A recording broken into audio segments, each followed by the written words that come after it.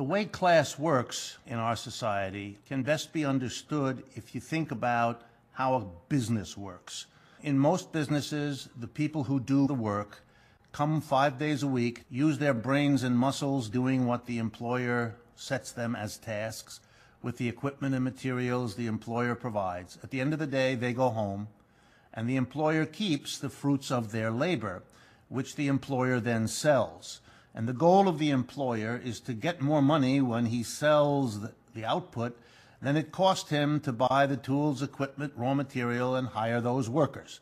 Class is this difference between those who do the work, the overwhelming majority, and those who gather the profit into their hands. The way our society splits up the output leaves those who get the profits in the position of deciding and figuring out what to do with them. We all live with the results of what a really tiny minority in our society decide to do with the profits everybody produces. The profits in our society are huge.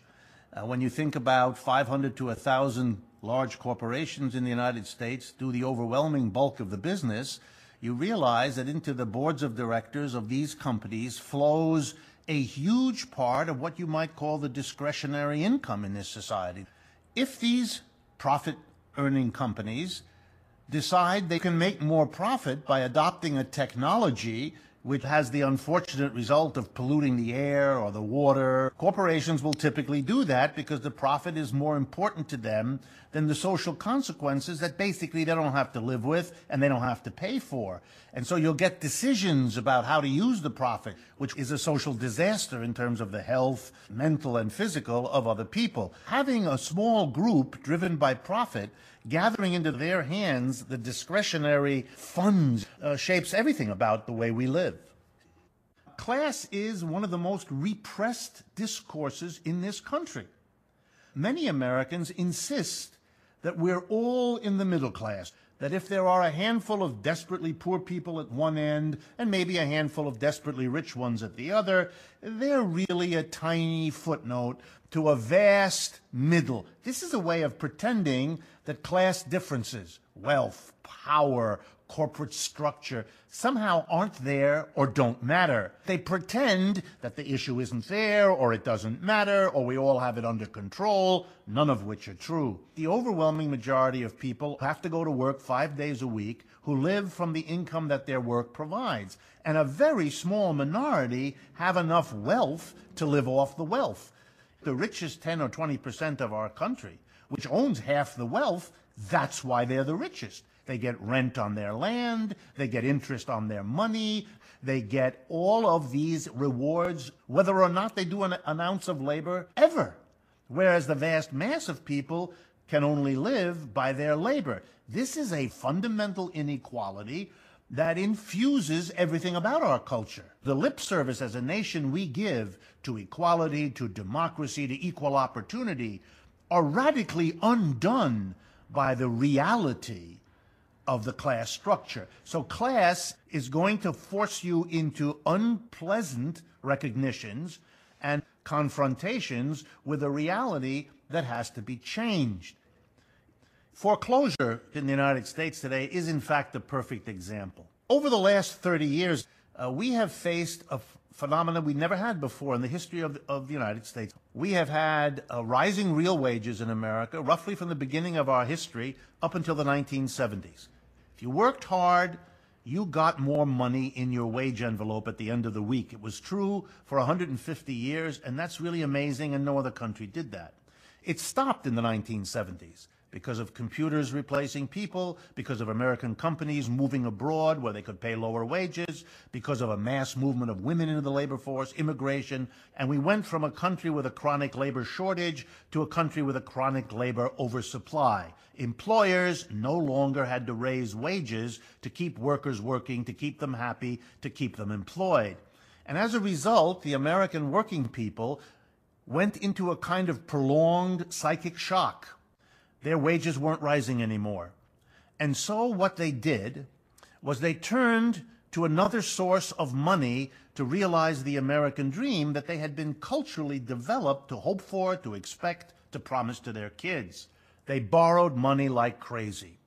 And the business community of the United States saw in the borrowing of the American working class a fantastic market to go after. You know, in the 1970s, at the beginning, the only people who had a credit card were wealthy people or folks on business expense accounts. Starting in the 1970s, we gave credit to the mass of Americans. Everybody gets a credit card, and everybody can go to the bank to borrow to buy a home.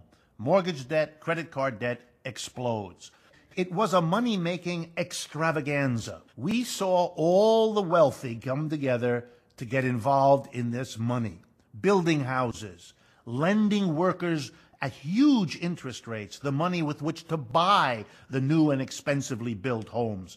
Wealthy people poured their money in to companies that built these homes, furnished these homes, decorated these homes, and you have a literal explosion of profitability. But of course, you can't keep lending to working people if their underlying economic situation isn't improving. So it was only a matter of time until the extra borrowing reached the limit of the underlying frozen stagnant wages. That was hit in 2007. Millions of Americans could no longer afford the houses that they had borrowed to buy. And the foreclosure crisis represents the rage and anger of the wealthy class. If the underlying people they lent money to can't pay for them, they're going to take those houses back, throw those people out of their homes, and try to find another way to make money. Here's a perfect example of the profit motive creating a housing boom that becomes a bust, and that now to recoup the money of the minority who invested in it requires millions of people, the majority, to literally lose their homes, producing in the United States in 2010 and 2011 a society that has millions of empty homes side by side with millions of homeless people. Enormous pressure was placed on the United States government by big businesses, the businesses that produce homes, that clear land, that produce construction equipment, the businesses that produce the furniture that goes into the home. All of those companies have put enormous pressure on the government for the last 100 years to subsidize, to stimulate everything having to do with the home construction business.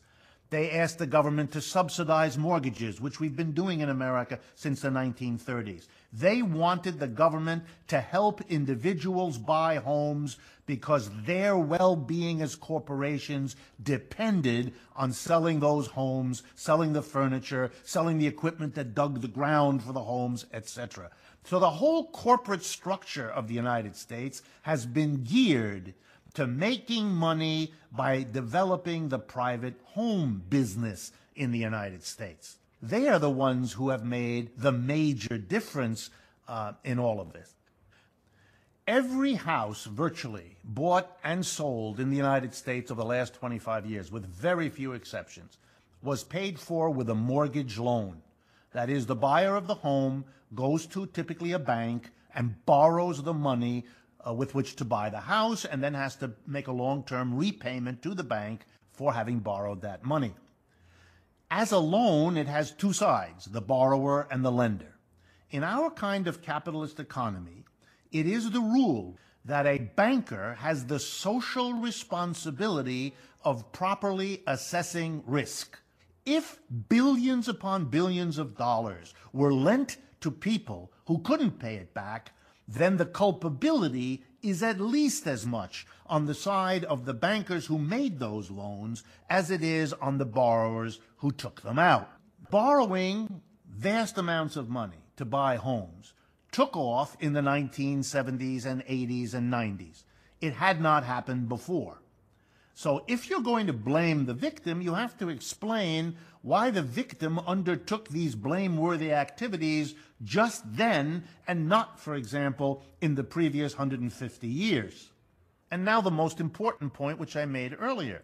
Starting in the 1970s, the American working class stopped getting real wage increases. So we have a desperate working class that undertook that borrowing because they had to, Because even though they became more and more productive for their employers did not raise their wages for the last 30 years. That's why they borrowed money, and that's why they borrowed too much money.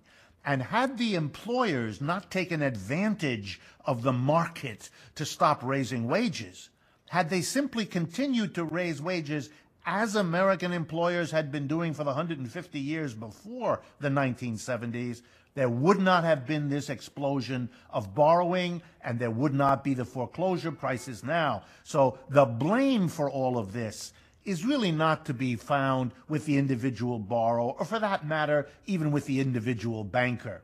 We have a system that worked in such a way as to drive the masses of people to borrow what they shouldn't, and to drive the corporate sector to invest and lend in ways they shouldn't. The fault is in a system that makes people behave in ways they all come to regret.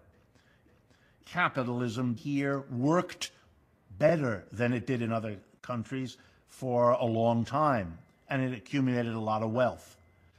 Over the last 30 years, it hasn't raised the wages the way it had for 150 years before.